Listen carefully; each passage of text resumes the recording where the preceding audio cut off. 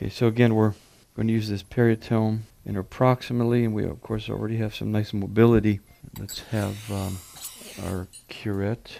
I want to make sure that we're dissecting away our facial tissue from the root, and there we are. And now of course all we need to do is remove this root. I use a series of 2 of these curettes, a small one to really get in and debride the socket, and then the larger one to more or less undermine our periosteum. Okay, so here we are with our BMP. This is the 0.7 cc size, XX. We're using the sponge primarily with some mineros. So I'm just going to feed that membrane directly under. And on the pellet, of course, we have our defect. We're using 6/0 nylon on a small P3 needle.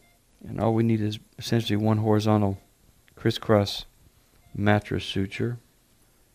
With nylon, as is true for Ptfe, we need at least 6 or so knots to make sure this doesn't unravel. So we're all set. And there we are with our completed S6 placement.